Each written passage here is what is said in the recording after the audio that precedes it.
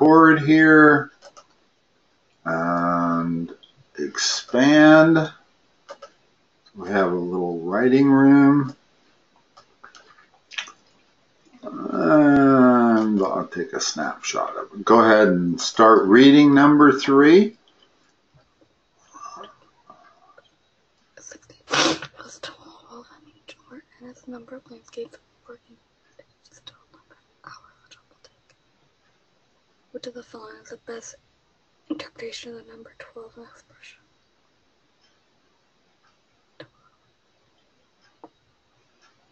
And its number of landscapes is on our jobs. Okay.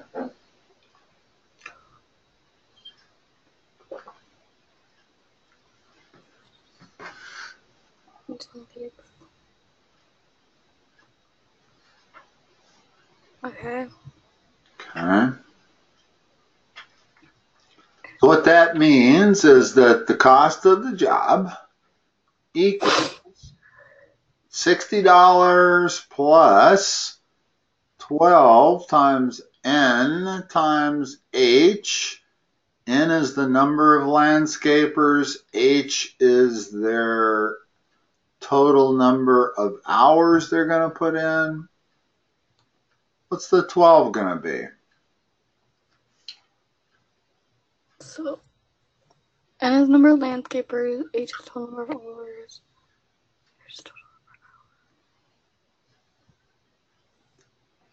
Go ahead and read through the 4 answers. The company here is 12 per hour for each landscaper. A minimum of 12 landscapers will work on each job. The price of each job increases by 12 an hour. Each landscaper works 12 hours a day. I think it's A. Yeah, you're absolutely right. And remember, this is question 3. This is not going to be that tough. Okay? In other words, if you have no landscapers at all, he's still going to charge you $60. It's a fixed $60 charge. But if you have even one landscaper and they work 1 hour, then your price is going to be $72 because you're going to pay that landscaper $12 per hour. Okay. Okay.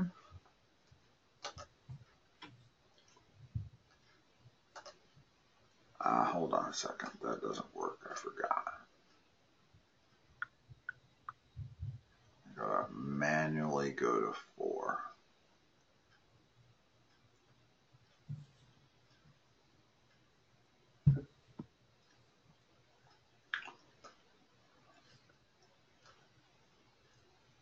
All right. Hold on a second. 1 second. Let me just check something here.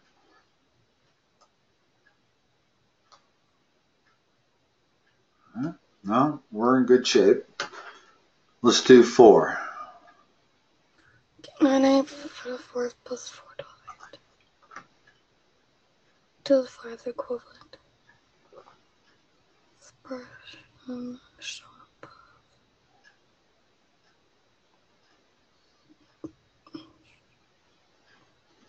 Tell me what this means.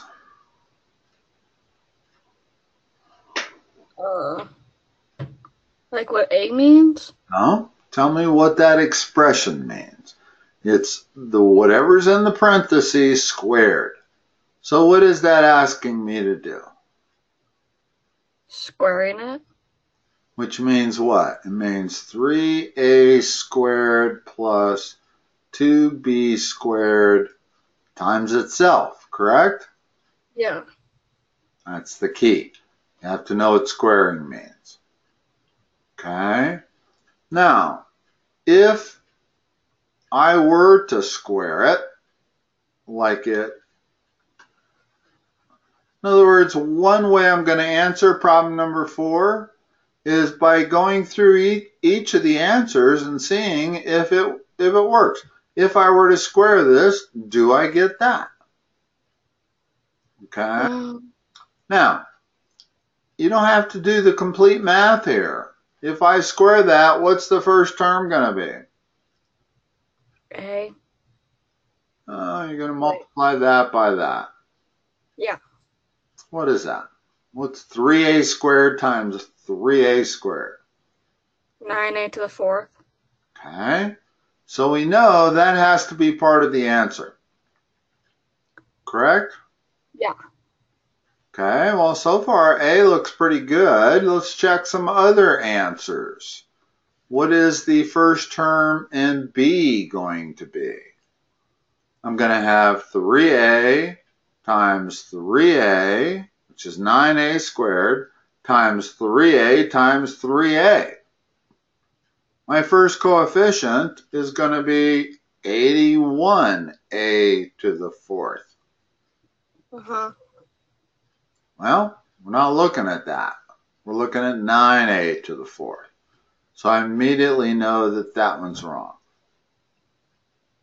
Okay. If I square c, what is my first term going to be? 81 to the 4th. 81a to the 4th.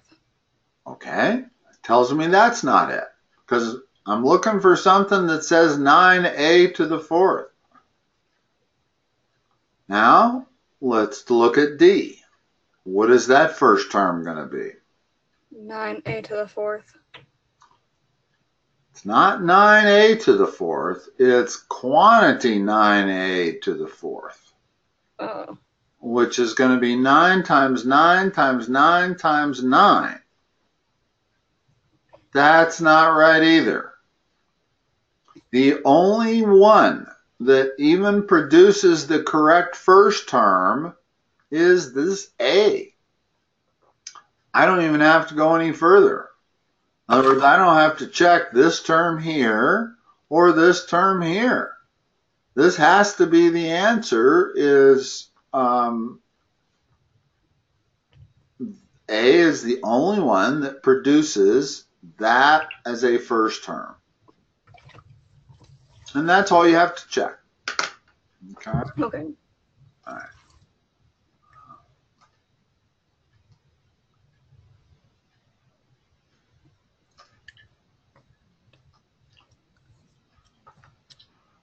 Sorry, I was late today. I kept looking at my clock that's in military time and it said 15:30 and I kept translating that in my head as that's 2:30. It didn't occur to me until I got the text from you that, oh, that is 3:30. No. No, I'm sorry. You're good. Okay, so we're trying to solve number 5. Now, we want to be aware that the numbers are going up. We know math goes from easy to hard. So we expect number 5, they're going to start getting a little more difficult. 1 through 4 were all pretty easy. All right. So what's a good way to solve number 5?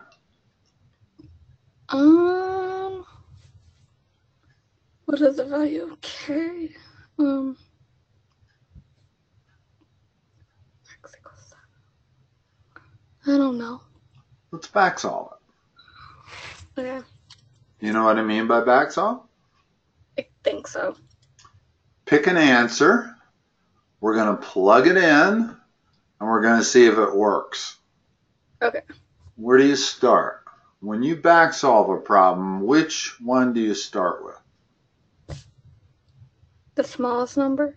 No, you actually start with either the second smallest or the second largest.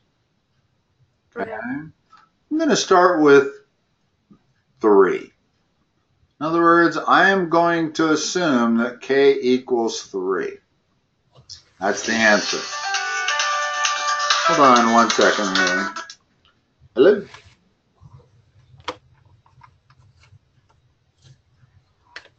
Sorry about that. Okay, so I'm going to choose k equal 3. They've told me that x equals 7. So the question becomes, is this a true statement? 2 times 3 squared, because I'm guessing that k is 3, plus 17 minus, well, they told me x was 7. Is that a true statement? Well, if we do the math, 2 times 9 is 18 plus 2 times 9 is 18 plus 17. So the square root of 35 minus 7, is that equal to 0? No. What's that? No. No, it isn't. This has to be 49, right? Yeah. Okay. So that tells me a lot. One of the advantages of back solving is that it allows you to eliminate stuff. So if 3 is not correct, what else is not correct? 2. Wait, yeah. No, you're absolutely right. If I substitute 2 in there, I get a smaller number than 35. Remember, I need this number to be 49. Okay, so now all I got to do is try one more number. I don't know if it's C or D, but whatever I try, it's going to give me the answer. Okay, so let's try C. Okay, so now it's 2 times, and you can pick either one, doesn't really matter. The question is that an equation? Well, that's the square root of 2 times 16, 32 plus 17 is 49. Is that true? Yes. So that's our answer. And had that been too small, we would have been done. We would have known that D was the answer. So if I would have tried D instead of C, I would have gotten a number bigger than 49, and I would have known it was too big, had to be smaller. Since it has to be bigger than 3 and smaller than 5, I would have known it was C. Now, the advantage in back solving problems is that you're virtually always guaranteed to only have to do 2 calculations, not more. Okay? Now, you don't have to back solve this, but let's just play around with if I tried doing it algebraically. Here's what I would get. I would move the x to the other side. That'd be my first step. And I would square both sides to get rid of the radical sign. So that would be my second step. And then you can see that the algebra gets really tough. You end up with k squared equaling x squared minus 17 all divided by 2. So k is the square root of all of that. Now I got to substitute 7 for x, so it's 7 squared. And that's what k is the square root of 7 squared minus 17 all divided by 2. And that answer is going to be 4. But you can see where the algebraic solution was a lot tougher, right? It's tougher to solve this than it is to test certain values for k and see if they're correct or not. Hold on a second. I apologize. I think that was my TV that came on. Let me go shut it off. Hold on.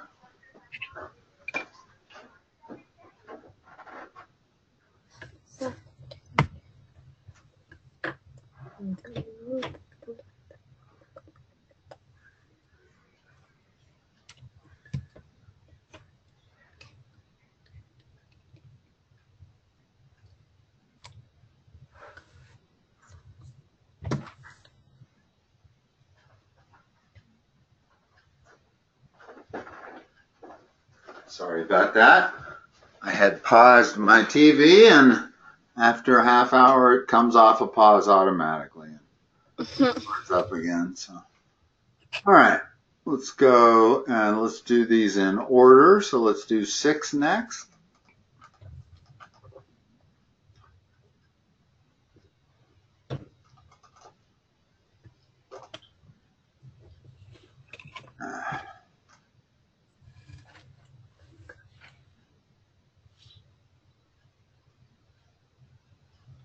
All right, 6, we expect it to be a little harder still because we're going up.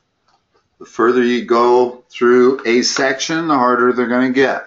When you start at a new section, like if they start in the grid ends or they start in the no calculator or calculator used, it always starts over again in terms of degree of difficulty. Okay? Well, we're on question 6 of this group of questions, so I'm expecting it to get a little harder than what we have gotten up until this point. Now, they tell you that line L is parallel to line K. What is the value of that? Well,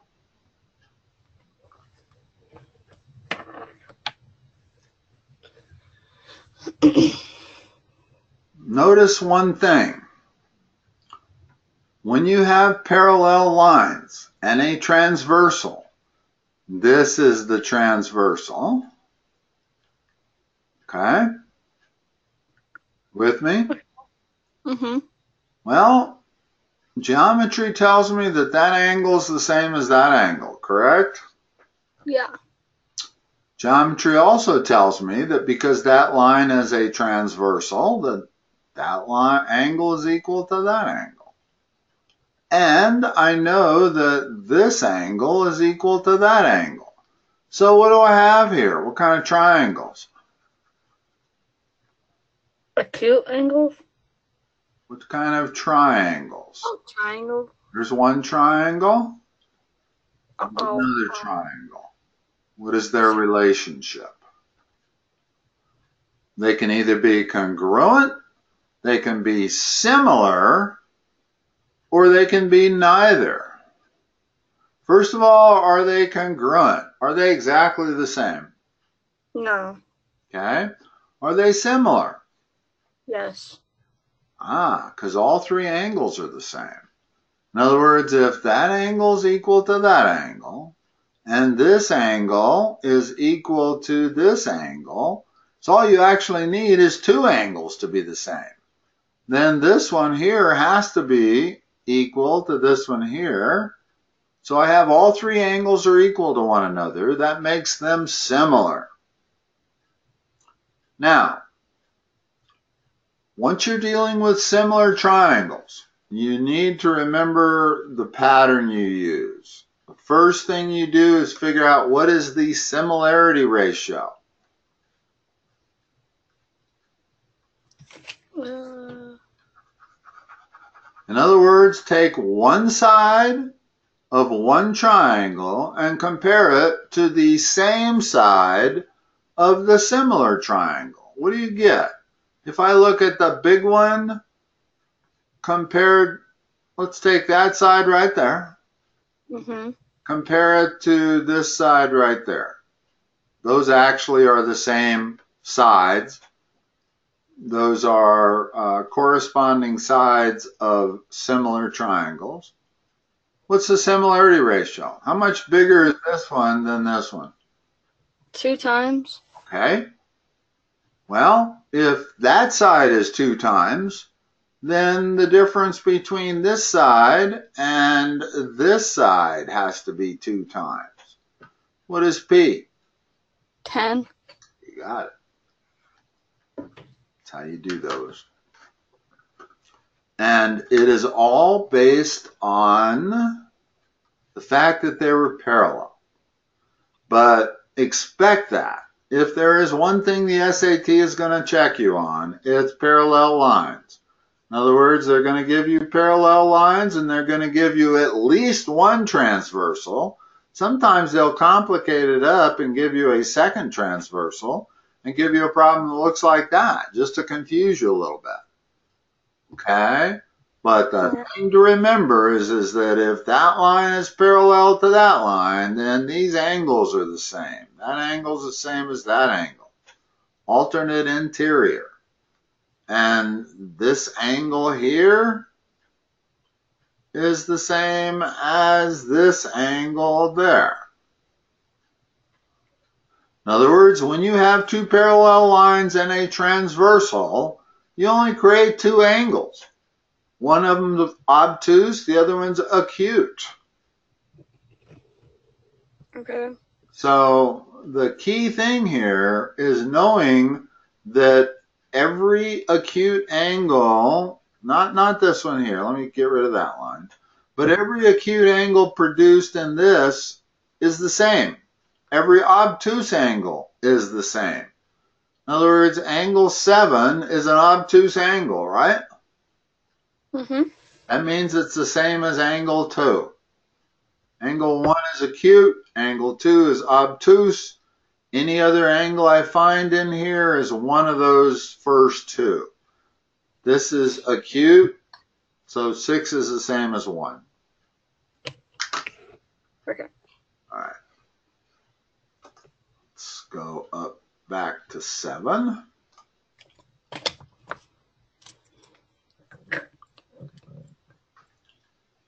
Now, 7, the biggest difference between hard problems and easy problems in the SAT is the number of steps.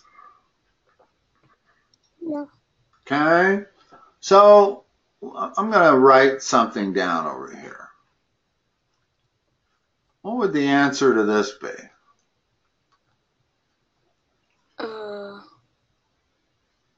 Would I just multiply the 7 and the 4? No, you subtract them. 3. It's x to the third. Okay?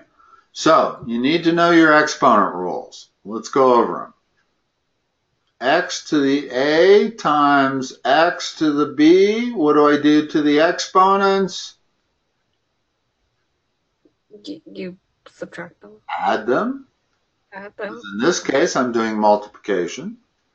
But if I had x to the a over x to the b, now I'm doing division. So what do I do with the exponents? What do you, There's 3 exponential rules you've got to remember. The SAT loves to test you on them. What's that third one? All 3 of these have one thing in common. The same base. In other words, there's the base, there's the base, there's the base. So the thing that you need to remember is that when you have the same base, you never do to the exponents what you're doing to the base. Well, in that example, I'm multiplying the base, so I'm never multiplying the exponents. I'm doing one level less. I'm adding them. Okay. When I am subdividing the base, I am subtracting them. And when I am doing double exponentiation, which is actually single exponentiation, I am multiplying them. Okay? So those are your 3 rules. Memorize them. There will be a few problems on those. Okay. All right? Now, let's go ahead and finish this problem, and then I'll let you go. It should end up being about a half hour. So here I have x to the a squared divided by x to the b squared, and they're telling me that's equal to x to the 16th. Well, what is that equal to if I just use the variables? If you just did the variables, wouldn't you subtract them? Okay, so it's x to the a squared minus b squared, correct? Yeah. That's equal to x to the 16th. Okay, not done yet. In fact, we got a lot of work to do on this problem. That's the nature of the hard problems, is it takes simple things that you should know about math and makes you put them all together. Okay, so here I have this expression, right? What does that tell me? A squared minus b squared has to be equal to. X to the 16th. Good. Now it becomes a factoring problem. In other words, I still can't solve it yet, but I recognize difference of perfect squares. How does that factor? That's right. A minus b times what? A minus b. A plus b. When you are factoring difference of perfect squares, it's always minus times plus. Okay. Okay. Now I'm down to this step. Now if I look at the additional information they've given me, they tell me a plus b is 2, and they want to know what a minus b is. So what's my next step? Putting the a minus b, put a number in for a minus b is what I'm trying to solve for. A plus b is 2. That's all equal to 16. Now if I divide both sides by 2, I get a minus b equals 8. That's the correct answer. Okay. Oh, that makes sense. Okay. Well, it shows you when they want to give you a medium hard problem, is all they're going to do is give you a problem that has multiple steps. In other words, we had to know our rules of exponents, because we had to know that x to the a squared over x to the b squared was x to the a squared minus b squared. Well, and they've told us that that equals x to the 16th. Now we have to know that if I have x to one number equals x to another number, those two exponents have to be the same. So I get here, a squared minus b squared has to equal 16. And then I have to know my difference of perfect squares, how to factor that. I have to know that that's a minus b times a plus b. Once I get to that step, now I'm home free because they've told me what a plus b is. And what they're asking for is what is a minus b. So when I get to this step, it's easy. The problem is I had to go through 3, now I'm not going to say difficult steps, because none of them are difficult. You need to know your rules of exponents, okay? So you need to know that that is x to the a squared minus b squared. You got to be able to go from that step to even get started on this problem. And then you also have to know your difference of perfect squares. So as I've noticed on these College Board SAT tests, all of the hard problems are not hard problems, as what they are is they're set up so you have to know 3 different things. Each of those 3 things are easy things. You got to memorize those. But they put them all together when they give you a hard problem. Okay. Okay. It feels to me like we went about a half an hour. Does that feel about right for you? Yeah. Okay, so I'll make a note that we left off on 7, and we'll pick up there next time. And once again, I apologize for the delayed starting time. You're good. All right. Haley, I'll talk to you next time. Thank you. You're welcome. Bye-bye. Bye.